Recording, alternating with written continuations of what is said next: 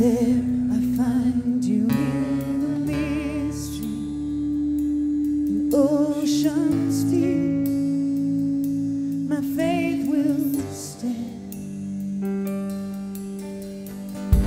and I will call upon your name and keep my eyes above the waves.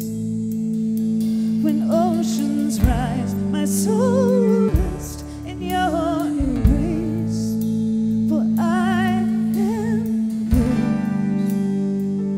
and you are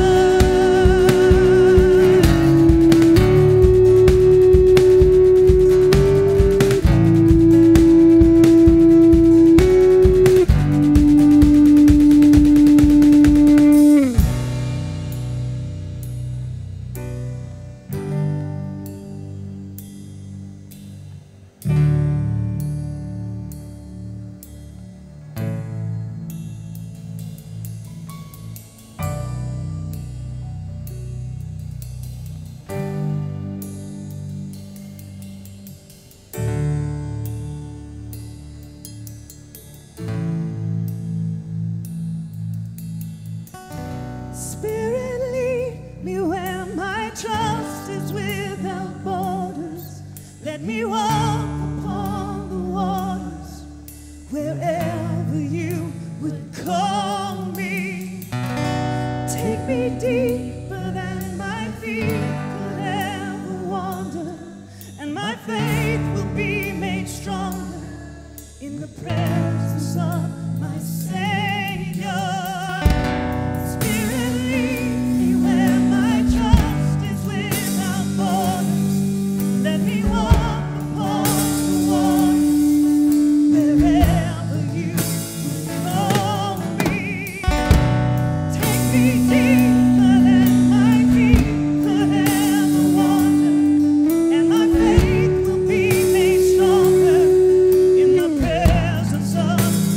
Say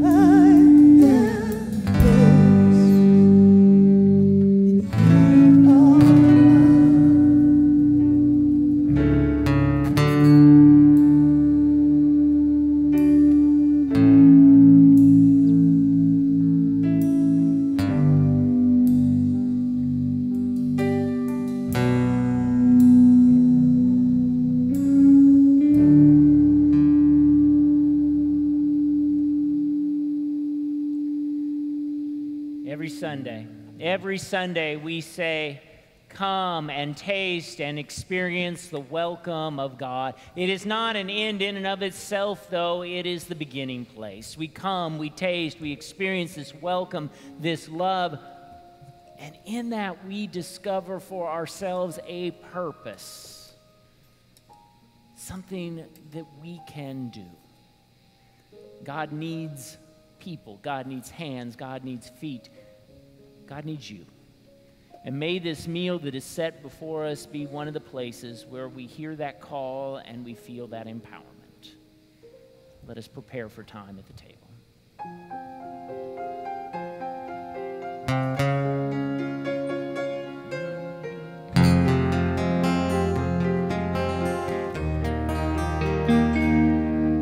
Jesus sits at the table,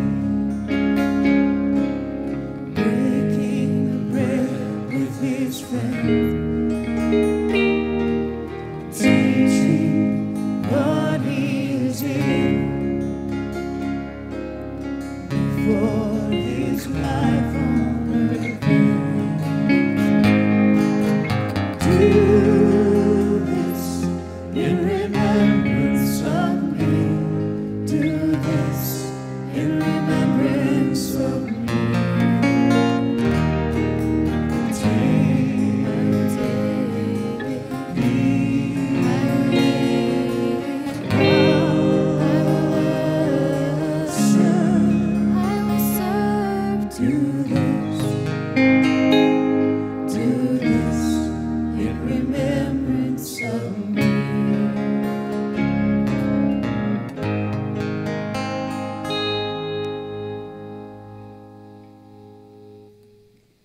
As I sat here this morning, I thought about the fact that we were once tattooed. We were tattooed with the emblem of sin upon us. There was no way for us to remove it. Not even Ink 180 could have done it.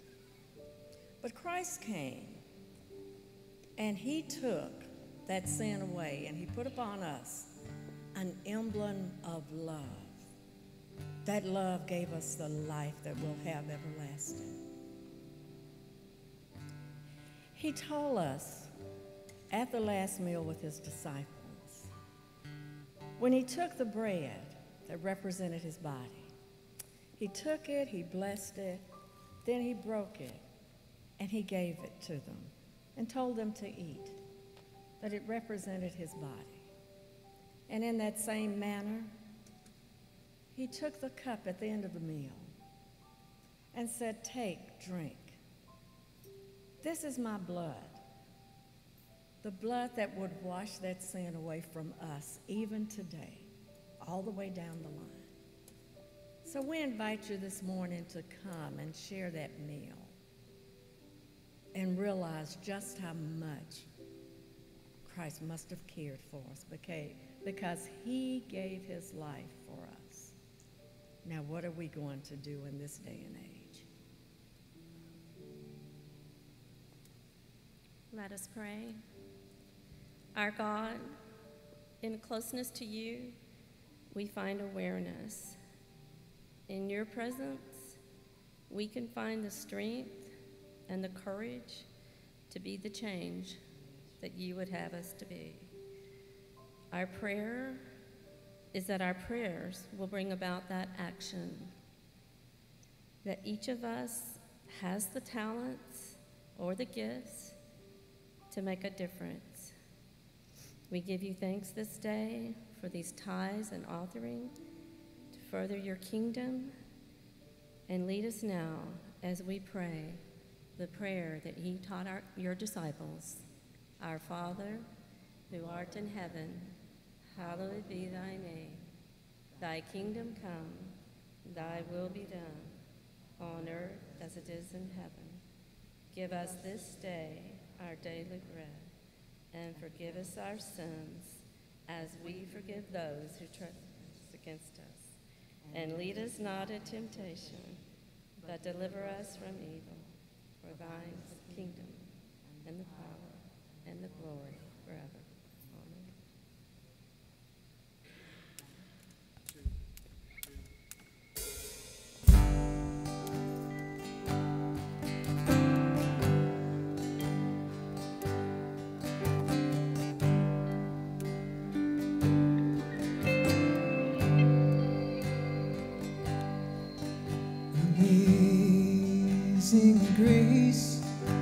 how sweet the sound that saved a wretch like me. I once was lost, but now I'm found. Was blind, but now I see.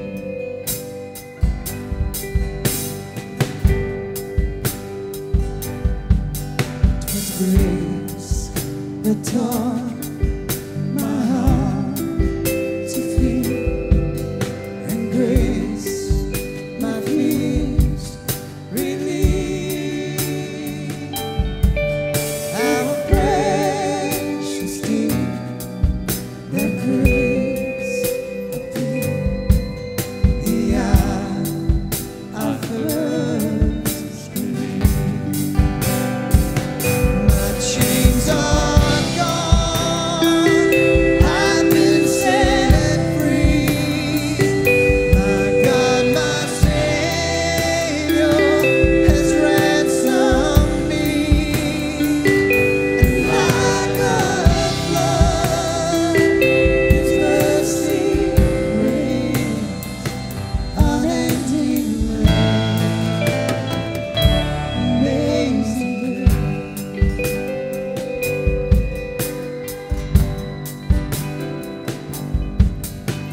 Lord has promised good to me. His word, my hope secure.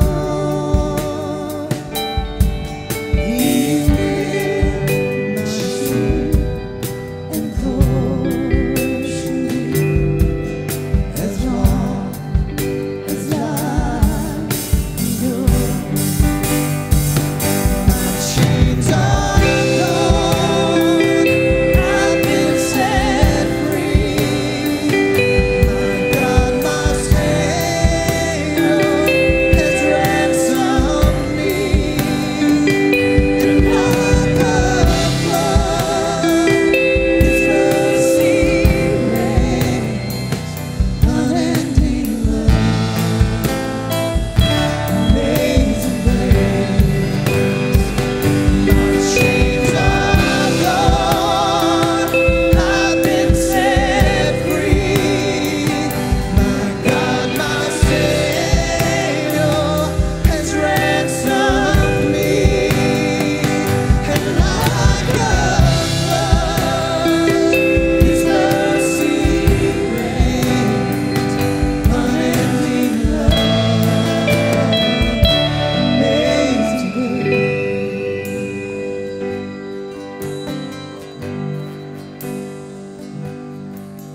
The earth shall soon dissolve like snow.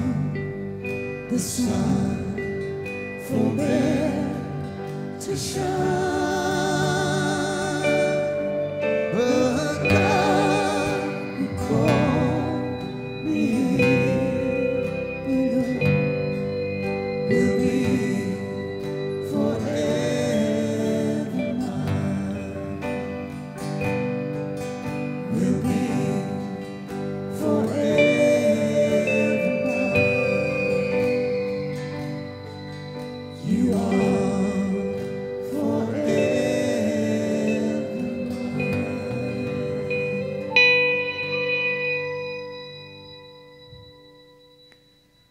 A lot of you get my devotional.